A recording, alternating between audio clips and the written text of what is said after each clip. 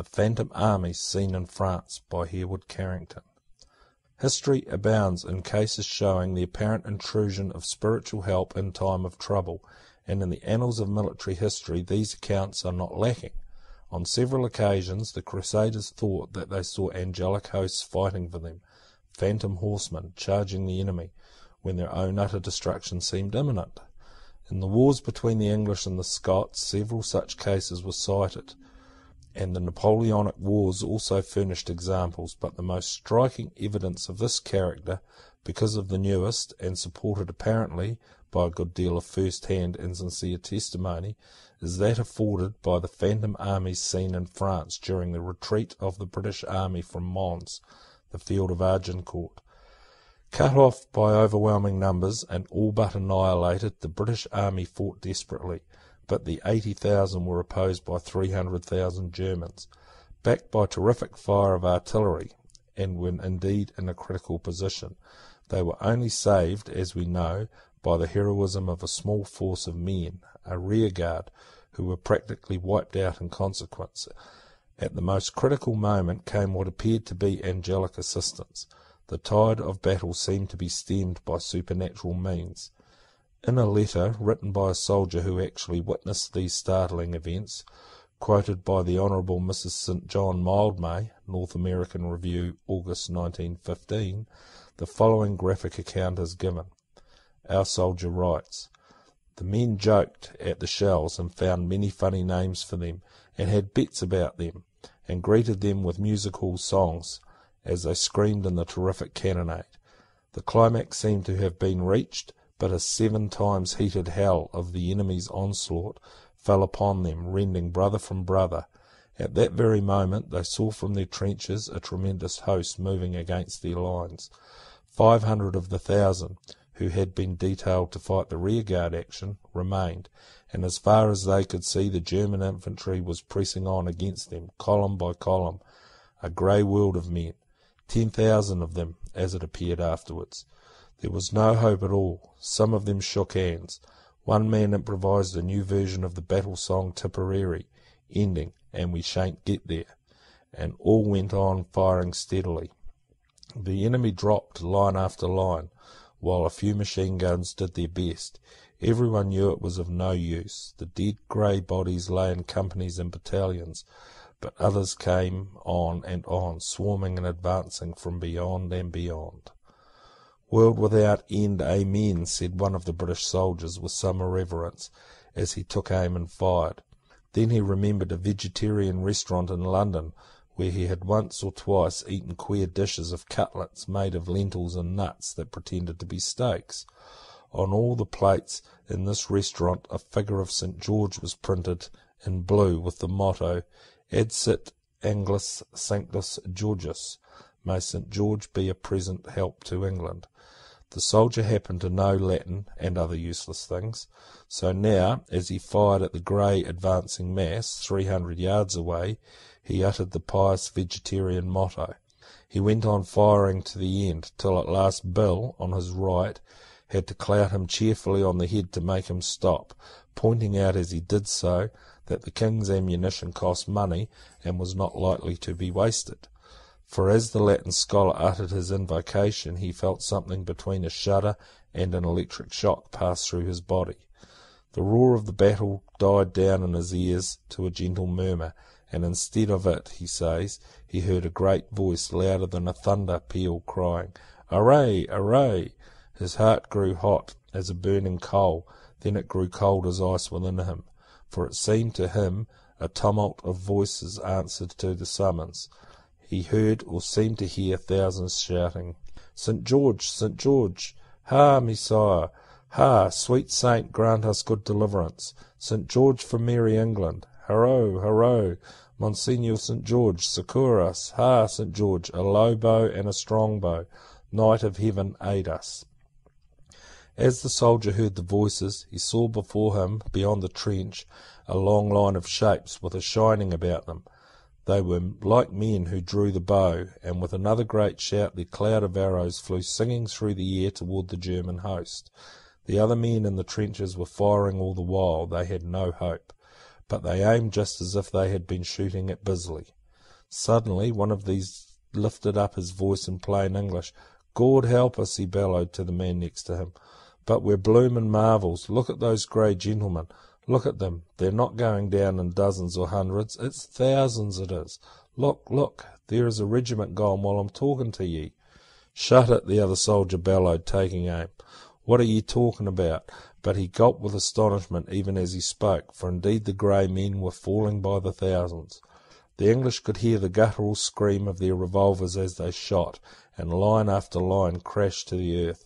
All the while the Latin-bred soldier heard the cry, "Hurrah, hurrah, Monseigneur, dear Saint, quick to our aid, St. George help us."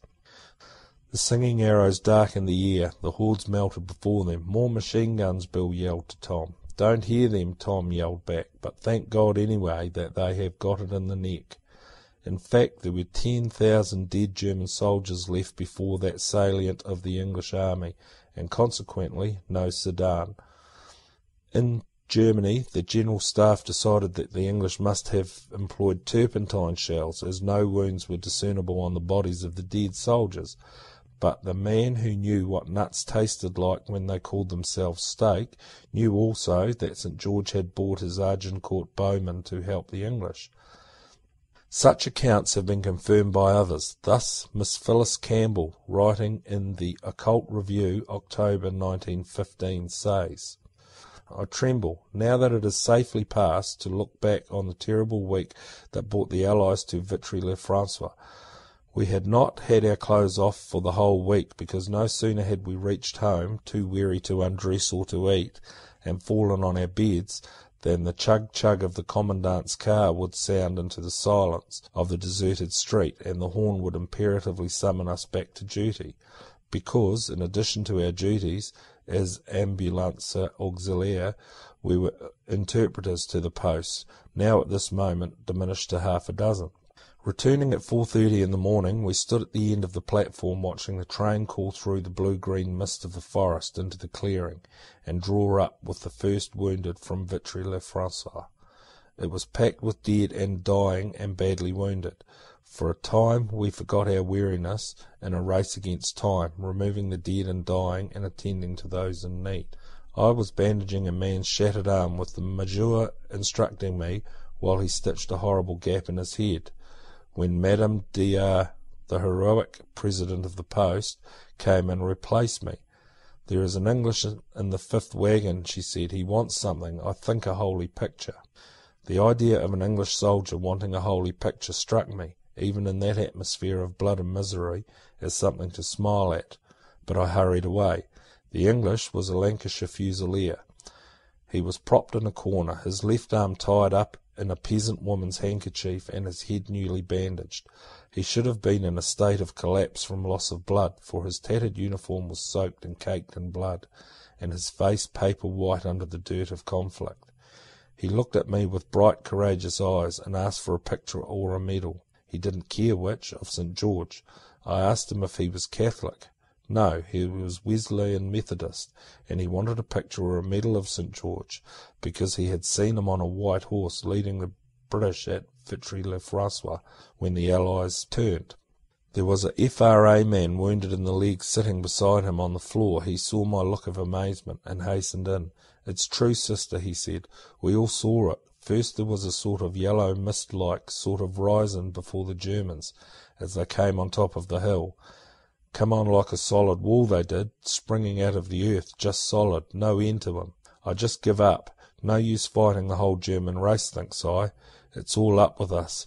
The next minute comes this funny cloud of light, and when it clears off, there's a tall man with yellow hair and golden armour on a white horse, holding his sword up, and his mouth open as if he's saying, 'Come on, boys, I'll put the kibosh on these devils,' sort of. This is my picnic expression.